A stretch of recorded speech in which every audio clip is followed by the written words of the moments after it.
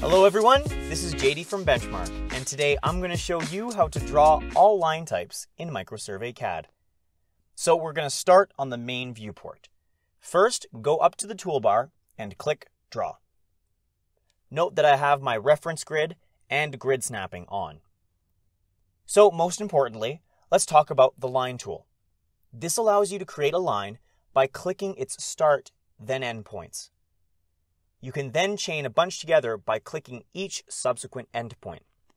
When you're done, click Enter or Escape. If you need to create a very precise line, using the command console to specify angle and length is the way to go. So I'm going to create a couple of lines here going due north from this corner. So I'm going to click the starting corner and then I'm going to click Angle here so that I can type the angle exactly. An angle of 0 is the x-axis, so I'm going to type 90 to angle directly up. So you can see that the line is going in the right direction. All I have to do is specify the length. Now that I'm done, I'm going to hit Enter to end.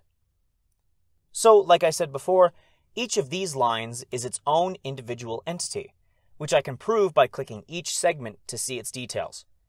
However, if I wanted all of these lines to be the same object, I should have used Polyline. I'm going to use Polyline to finish off this plot, hitting Enter when I'm done. Now you can see when I click on this line, it selects the entire object, with details regarding its length, area, and vertices.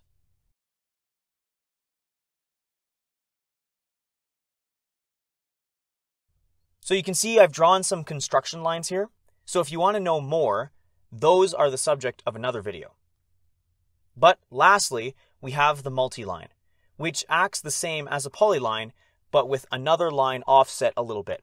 It's pretty straightforward and it can save a lot of time if you need it. And that's about it. Please consider liking and subscribing, it really helps us out. And if you have any questions about this video or about any others on our YouTube channel, please give us a call at 1-888-286-3204 or visit our website at bench-mark.ca.